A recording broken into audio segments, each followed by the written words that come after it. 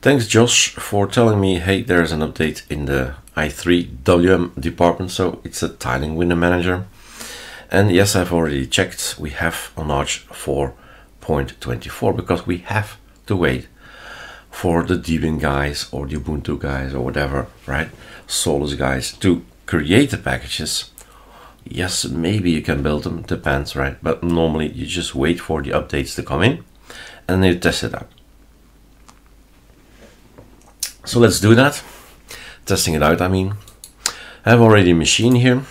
The machine contains, let's see, ArcoNet version 4 December, second version, new calamaris, no KM core problems anymore, that's solved. It's called ArcoNet. Decisions, just XFC, so probably the easy installation. This is the end result.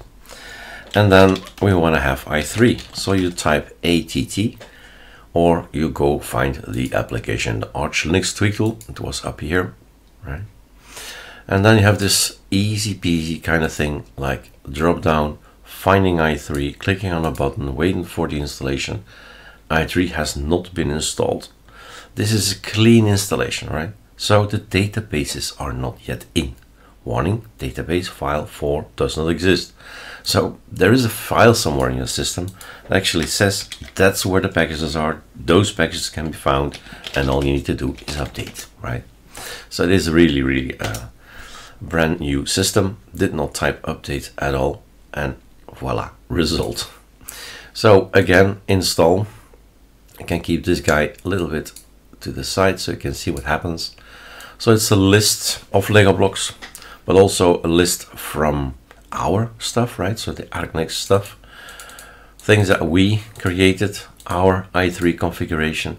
And I just want to quickly check, is the i3 config that we have working on this new app. So there's an app and there's a config of the app, and that's basically all it is. We're gonna check that. So quit. Eric is gonna log out, and choose something else, right?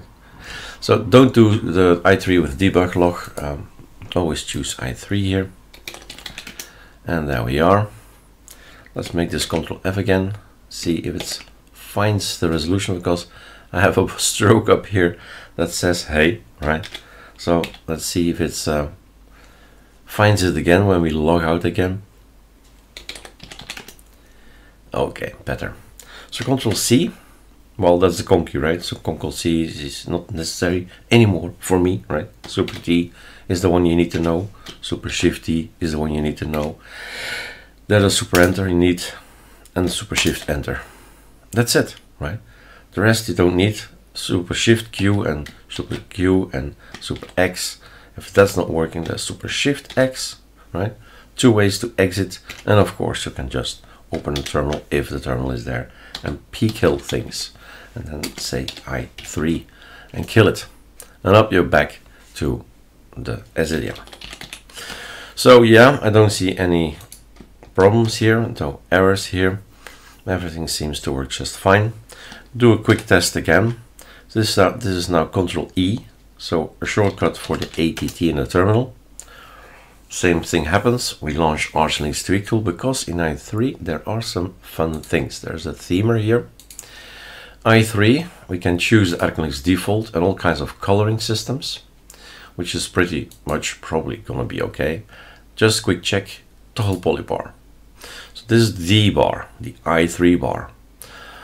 Well, at some point in time, I had the idea, what if we just, let's take another as well, Frama.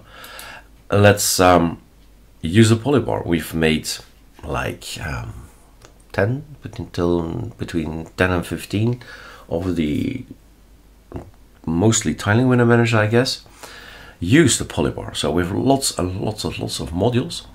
So, and if you're an i3 and you kind of like polybar, then yeah, we have this thing here, right? So let's log out. So we've done that. Quit ATT, Ctrl X, log out, and let polybar work, and Ctrl C again. This is your polybar with the kernel, the memory, CPU, and you get this is very clean and less is more kind of approach, but you can add so many modules until the whole bar is filled with modules. Didn't make sense at the time, doesn't make sense now to put it all, to put lots of modules. So there's that, that's working as well. Coloring system has changed, we have green borders now, so all cool.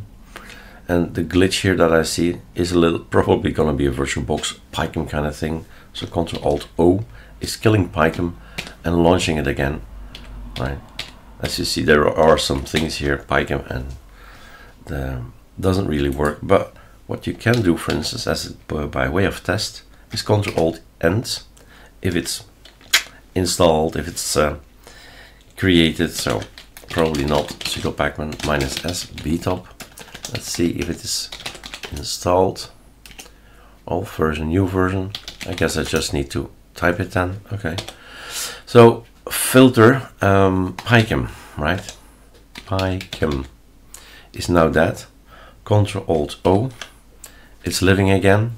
And that's it, right? There is a config file behind it. Again, apps have configurations. Configurations work at some point in time, then they develop something new, or they change the completing the format. Conf becomes YAML, YAML or whatever, TOML and YAML and all these things, right? And you need to change with it.